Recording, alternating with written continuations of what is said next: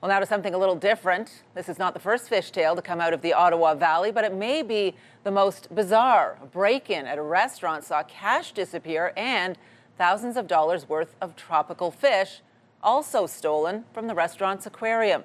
The theft happened last Thursday at the Beachburg restaurant located in Beachburg, a town about an hour and a half northwest of Ottawa.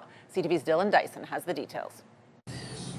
Something fishy has gone down at the Beachburg restaurant after an entire tank of tropical fish were reported stolen. The owner indicated that the fish were valued in the thousands of dollars to us, so significant loss. The break-in happened last week. The restaurant says the thieves not only stole the fish, but the aquarium light, plants, and fish food. The most bizarre thing you can steal, it seems again. In my 27 years of policing, I have not heard of tropical fish being stolen from an aquarium. Not wanting to speak on camera, the owner says they've had tropical fish here at their restaurant for 30 years now.